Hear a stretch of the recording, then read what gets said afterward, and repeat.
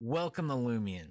In these exercises, we'll learn how to use Lumion by completing two complete projects. One is a commercial project and the other is a residential project.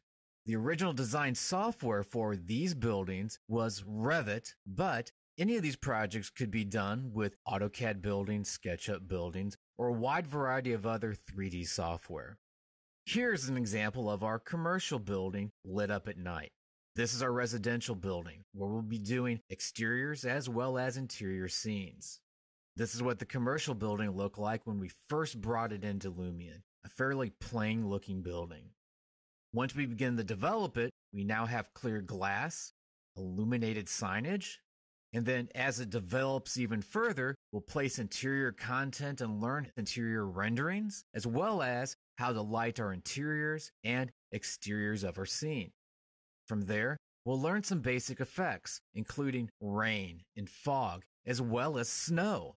With snow effects, we can control how heavy the snow is falling out of the sky, as well as how much snow is on the vehicles. We'll then move on to our residential scene, where we'll place our residents there on the site, and then from there, we'll develop the site so that the contours are appropriate for this kind of building. We'll then place trees, other buildings into the site, as well as further develop the materials. Once completing that, we'll develop a lake, a stream, mountain ranges in the background, learn how to do sunrises and sunsets, and set the appropriate mood for your scenes. During this process, on both the commercial and residential sides, we'll be doing videos. In this instance, you can see that we're coming away from the house and we'll be zooming in on it as well. On the commercial video, we'll have people walking down sidewalks and cars driving down roads. But of course, the most important thing about Lumion is you get to learn how to communicate your designs in the software program.